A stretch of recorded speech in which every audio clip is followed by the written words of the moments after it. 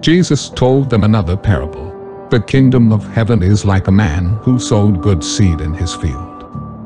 One day, as everyone slept, an enemy came and secretly sowed weeds among the wheat before slipping away unnoticed.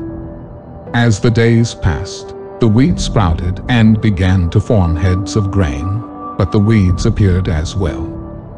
The owner's servants, noticing the unwelcome intruders, came to him with concern and asked, "Sir, didn't you sow good seed in your field? Where then did the weeds come from?" "An enemy did this," the owner replied. The servants, eager to help, asked, "Do you want us to go and pull them up?" But the owner wisely cautioned, "No, because while you are pulling the weeds, you may uproot the wheat with them. Let both grow together until the harvest.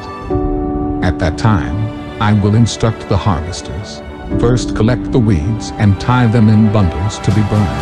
Then gather the wheat and bring it into my barn."